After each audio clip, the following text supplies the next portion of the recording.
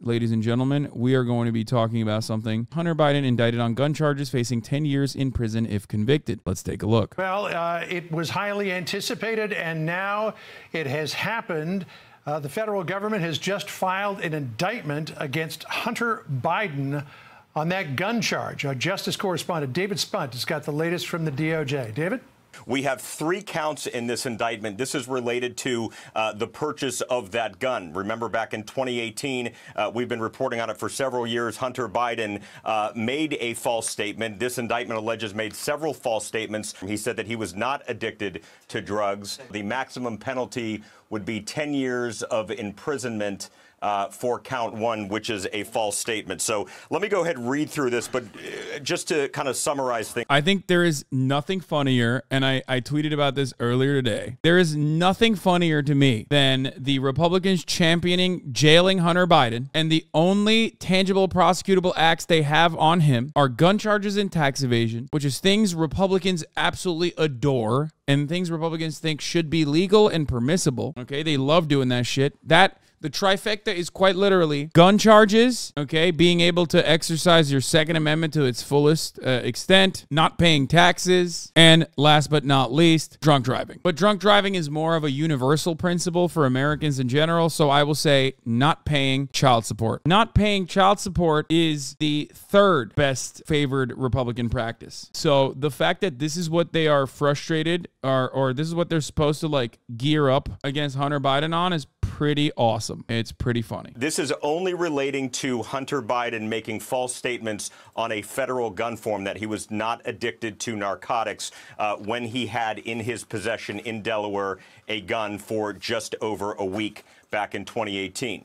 John Sander, this is not related to the tax cases involving Hunter Biden or any other potential charges. The special counsel said those charges relating to his taxes or lack thereof paying taxes could be brought in another district outside of Delaware. Like, how are you a Republican? How are you a Republican watching Fox News right now and going, yeah, this is fucking awesome. I'm glad that they're throwing the book at this piece of shit. And it's like, they're literally talking about hitting him for 10 years on literally gun charges, making false statements to get a gun. What are they saying? He needs to be in prison for 100 years along with his dad and family, bunch of corrupt scumbags. He needs to be held accountable for every criminal act he's pulled off, not just the gun charge. Now get the rest of the family off for the corruption, not on drugs bullshit. Took long enough, seriously. Still, this is nothing compared to everything that he has done. He needs to have charges about taxes and more. What is the prison sentence for accepting bribes from enemy countries, money laundering, and income tax evasion as VP and POTUS? Oh shit, how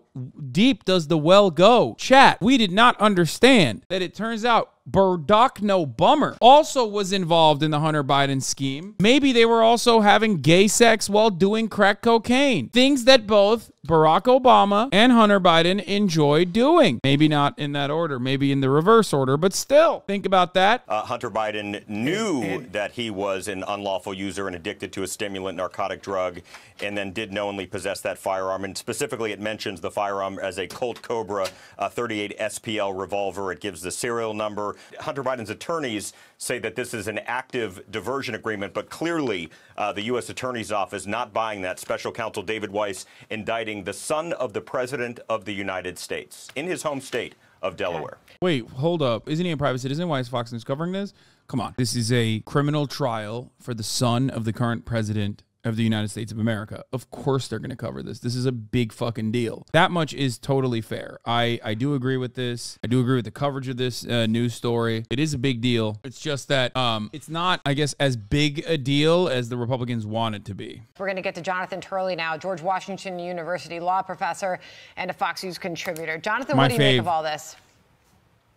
Well, this falls under the category of you have to be careful what you ask for, because the deal that they struck originally just didn't pass muster with the federal judge. It puts the president in a tough position on a number of levels. First, this is a law that the president supported. And his Why does that put him in a tough position? I think he should do what he's done thus far, which is demand that justice be served, that Hunter Biden is not like above the law, and that if he is found guilty in a court of law, that he will serve his time. And then, of course, in the lame duck session, if he doesn't get reelected, he just pardons him. But like, you know what I mean? He has enough political instincts to know that it would be disastrous if he said anything but throw the book at him, Jack. It's the Mac attack. You know what I mean? is going to have to try to challenge it as much as possible. Second, one of the most obvious challenges that can be brought would be to challenge the constitutionality of the underlying law, to challenge the law his father has supported. But to do so, he will have to cite cases that his father has denounced from the Supreme Court, cases that expanded the Second Amendment rights afforded to individuals.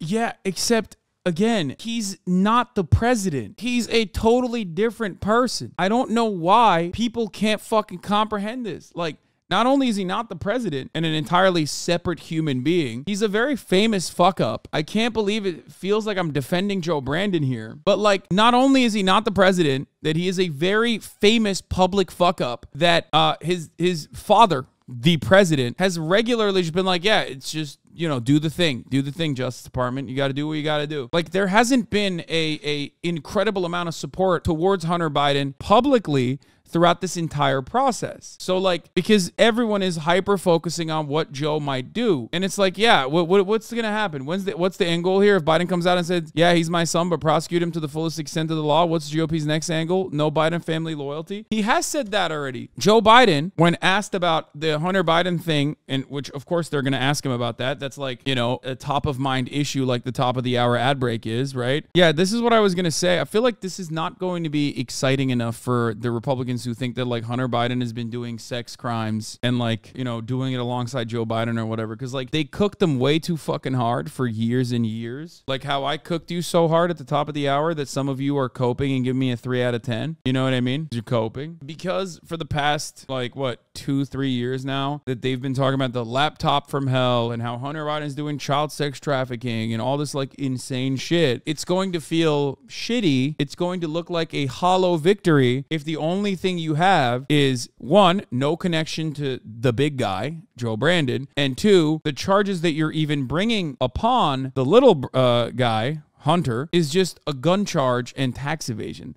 Like, there's no shot. If your expectation is that, like, justice is supposed to be served and this guy's supposed to be hung for treason after a fucking trial where he's met with a jury of his peers and they say, Hunter, you have, you know, denied America you have betrayed America by working with its foreign adversaries and blah, blah, blah. It's like, what the fuck? He's maybe going to jail for, like, a gun charge? That sucks. Congressional Republicans who made Hunter Biden one of their top targets signaled they are not satisfied with the new indictment brought against him. Hunter Biden was indicted Thursday by Special Counsel David Weiss on felony gun charges. I mean, I'll admit, getting him on gun charges is a perfect bind for the Democrats because no Democrat's going to go out to bat to defend Hunter Biden and be like, actually, they should lower his charges. Like, if the federal district decides to throw the book at him, there's not going to be a tremendous amount of public support for him because you're Democrats. Like, Democrats love gun charges. You know what I mean? They want to do this to every single American, right? Technically. So it's not going to be a good idea. It's not going to be good. No one is going to stick their neck out to defend Hunter Biden like that. The plea deal fell apart, obviously. The agreement would have allowed Hunter Biden to plead guilty to a pair of misdemeanor tax offenses and avoid prosecution on a felony gun charge by entering into a pretrial diversion program. Ironically, that's the one crime you can't tie Joe Biden into, said the Representative James Comer, chairman of the House Oversight Committee. Justice Department's sweetheart plea deal fell apart after a federal judge refused to rubber stamp it. Mountains of evidence reveals that Hunter Biden likely committed several felonies, and Americans expect the Justice Department to apply the law equally. Today's charges are a very small start, but unless the U.S. Attorney Weiss investigates everyone involved in fraud schemes and influence peddling, it will be clear Biden's DOJ is protecting Hunter Biden and the big guy. Comer said Republicans are looking for indictments related to money laundering, violation of the Foreign Agents Registration Act, and tax evasion, and the list goes on. For the record, this one is not even fake. Maybe even this part is real. I don't know. But I get why they would want to hit him on a violation of the Foreign Agents Registration Act, except I don't know if he actually was able to successfully or even unsuccessfully attempt to lobby the government. They are trying to say that he tried to attempt and successfully, as a matter of fact, lobby his father, but that part they don't have any evidence for. But I don't know. Maybe he tried to lobby other people in Washington, D.C. when he was working for Burisma or whatever the fucking Chinese emissary wanted out of him. Is influence peddling a crime? Influence peddling is not a crime, which is why there is no influence peddling here as a crime. It should be, but it's not. That's why he's not saying that he should go to jail for influence peddling. He's saying you should go to jail for foreign agents, for violating the Foreign Agent Registration Act, like Paul Manafort did. Like pretty much every single lobbyist does, by the way. Like, this is such a commonplace thing. This is such an incredibly common thing that people routinely violate, for the record. Like, it is, if you are lobbying the government in any way or have lobbied the government in any way and you have worked for a foreign corporation, you probably did it without registering yourself as a foreign agent. I don't even know what kind of limitations that would offer you. I don't know why many people just don't do it. And this is a bipartisan thing, by the way. This is not just Paul Manafort, because if you remember, Paul Manafort's business partner was, what's his face? The Benghazi guy's brother, or the Benghazi guy? Fuck, what was it? The one who was in the emails. Podesta. Tony Podesta. Tony Podesta also was working alongside Paul Manafort and was hit with the same fucking Foreign Agents Registration Act violation. So that part might be viable. That part might be sticky, but it's, again, not sexy. And also, for this to stick, personally, they also have to show that Hunter Biden even attempted to do what he was tasked with doing, which is lobbying the American government. It would be really funny if this fucking crackhead literally just lied to Burisma, got a fuck ton of money, and never even tried to lobby the American government on their behalf, which would make this whole thing hilarious, because then he doesn't even need to fucking register as a foreign agent. He just literally got the money and didn't do shit with it. In this circumstance, him being a grifter and conning Burisma would be to his benefit. A fun thing to consider here. Anyway, let's keep watching what Fox News is saying about the situation. Yeah, and I think Joe Biden was already asked that question, or if he wasn't asked it directly, Karine Jean-Pierre was asked why the president would support a diversion agreement when he has supported the idea of penalties for people who lie on purchase applications. Let me come back to what I was talking, Jonathan. That opens up a civil lawsuit, though? What? No, it doesn't. What are you talking about? What, is Burisma going to sue Hunter Biden for not fucking lobbying his dad on their behalf?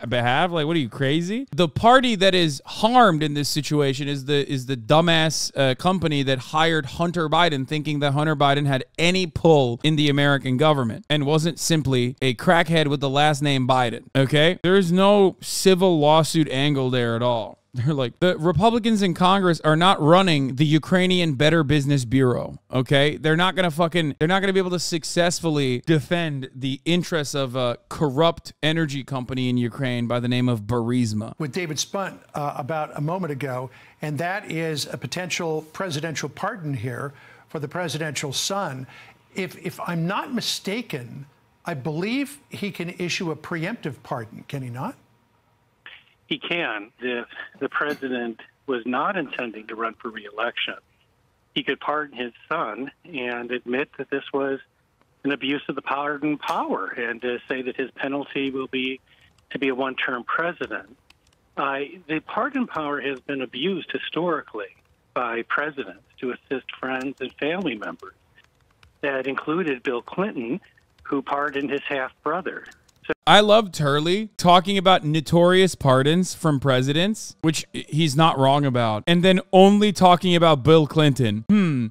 I wonder if there were any other presidents, not even just Trump or Bush, but like very famous Republican administrations that have engaged in pardons that were completely fucking ridiculous. I wonder. Like, it's just, he made it seem like it was just fucking Bill Clinton. That's so funny. He said, quote, "Is there any possibility that the president would end up pardoning his son?" To which Karine Jean-Pierre responded, no, flatly and firmly. Yes, and keep in mind, this he may have to wait, because this may not be the last indictment of his son. There's still torpedoes in the water for Hunter Biden. The most obvious is a FARA violation. And, you know, that's being an unregistered foreign agent. Many of us have been mystified as to how the Department of Justice has been able to rationalize not bringing a charge against Hunter when they brought the charge rather liberal. I love that there's like nothing happening yet. This is like when people get mad at me for a hypothetical situation where they fantasized about what my take is on a particular matter and gotten mad about it in the chat. You know, when like someone comes in here and they're like, I bet you fucking hate that Hunter Biden's going to jail, right? You fucking idiot. And it's like, I never said that. What the fuck are you doing? Where like they bring in legal analyst Jonathan Turley, who's been chirping about the Trump indictments endlessly, okay, nonstop, to just make stuff up and then potentially fantasize and get mad at the fantasy. It's so funny. And it's just like, yeah, well, he hasn't done anything yet, but what if he did a preemptive pardon? It's like, bro, he just got indicted. Like, not only did he just get indicted, like, we don't even know how it's going to pan out for him. But also, on top of that, there's no indication that Joe Biden is going to abuse his power at all, specifically because he has said the exact opposite so far. That he is not, you know, he doesn't interfere with the Justice Department's affairs. It's a totally separate entity. He cares about the integrity of the justice system and that, you know, let justice take its course. Does that make sense? Against Trump associates like Paul Manafort.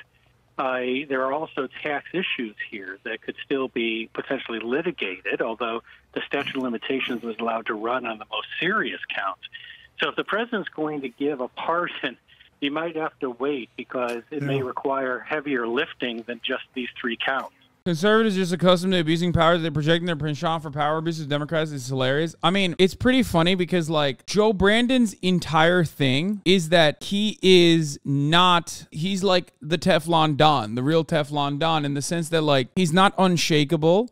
Like, Trump was a Teflon Don because no matter what you threw at him, his fan base didn't care. Joe Brandon is a Teflon Don in the sense that you can't really throw anything at him because he's so fucking boring. Like, he's such a typical bullshit, by-the-book politician. Guys, I've said this so many times. He is a Delaware senator. This is America's very own tax haven, okay? Delaware, the state, is literally a state, is a Passover state that is there specifically to operate as a tax shelter. Okay, it's one of the many that we have. It's a corporate haven. Joe Brandon, despite being a fucking senator that has regularly advocated for deregulation of banks and, you know, defended corporate interests, literally over the course of his, like, entire lifespan long political career, at the tail end of his political career, didn't have enough money to pay for his son's cancer research. When he was vice president, he was about to take out another mortgage on his fucking house. Did I say cancer research? Sorry, cancer treatment. Beau Biden had cancer.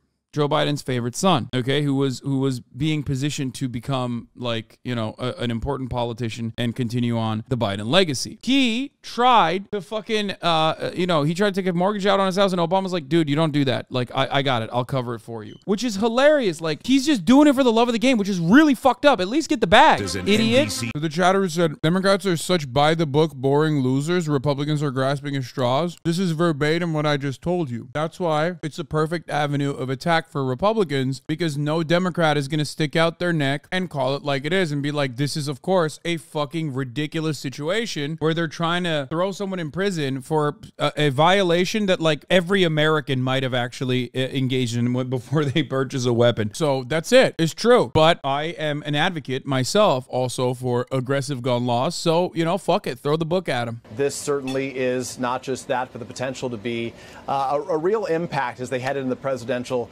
season of 2024. This does set up the prospect of a criminal trial for the President of the United States' son, just as he is trying to make his case to Americans that he deserves another 4 years. The White House. This is a little bit like, this angle that the media is covering is deeply frustrating for someone like myself who regularly criticizes media. There is no both sidesing a situation. Like, you can't talk about how devastating this is going to be for the Biden fucking campaign when his opponent has like 700 indictments right now. What do you mean? Like, Hunter Biden's not on the ticket, man. What the fuck? Like, I say this as someone who doesn't even think Joe Biden's prospects are all too great at the moment. But it is nuts to be like, yeah, well, you know, Donald Trump currently he's facing 91 charges for crimes that he directly committed alongside his co-defendants, okay? Some state, some federal. And we're like, oh, but you know, Joe Biden's fucking second cousin's third daughter, he got a parking ticket. So what are we gonna do about that? that. It's like, come on. I sometimes despise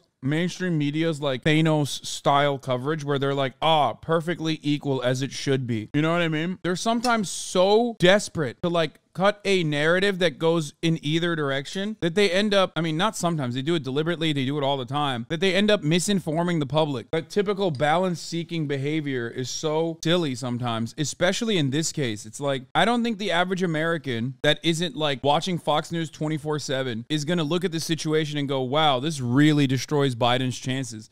No, the average American already doesn't fucking think that Biden is a great candidate to begin with because he's 7,000 years old. That's it. They don't give a fuck about like the drama or the controversy surrounding Biden because his son is a fucking fail son, especially when they have fuck ups in their own families too, especially drug addict fuck ups. Like, this is America, goddammit. So don't know why this coverage exists in the way that it does. Well, it's interesting. You know, obviously, as Hallie laid out, a lot of Republicans have been skeptical of David Weiss, the special counsel here. And so I think a lot of people are going to be saying, is this it? Is this all he has?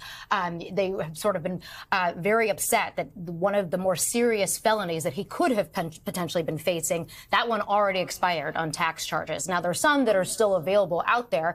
He doesn't have to necessarily bring those, but he does have to bring them again within the statute of limitations. This doesn't mean he's finished then. Well, we just don't know. And I think that's the big question. Again, how does this motherfucker evade taxes in like every state? What's happening? I just don't get it. How did he not fucking pay his taxes? And like, what happened here? Did he just like travel specifically and live in different states for 6 months specifically so that he could like not pay taxes there? Like, how does that happen? He can file charges anywhere within the entire United States. So he could still file charges in California separate from this indictment. He could always do a superseding indictment with this if he gets new information and the grand jury decides to develop the facts more.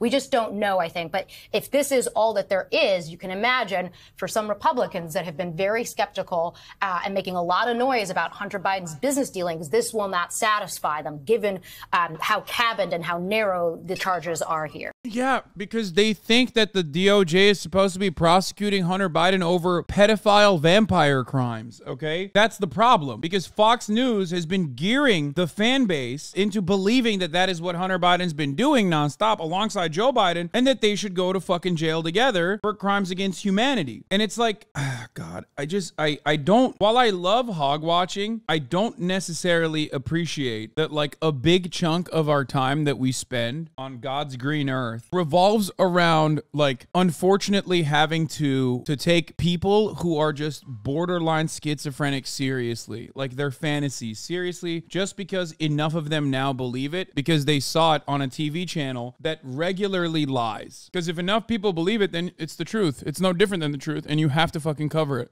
And Danny, how strong or how serious a case is this, and what would you likely expect from a defense?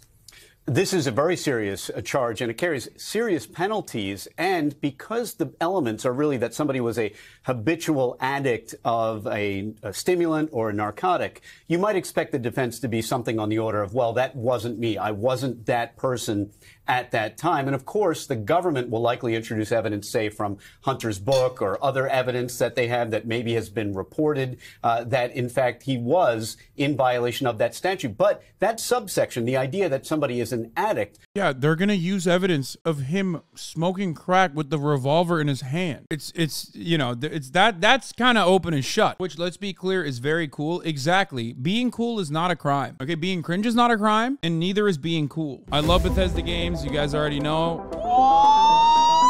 I am a bit of an unapologetic fanboy. You're space dust, motherfucker. Let's go. I am a nerd for this kind of shit specifically. I love space exploration games. Damn, dude, this is gonna be great for capitalist mining extraction. This is everything I wanted.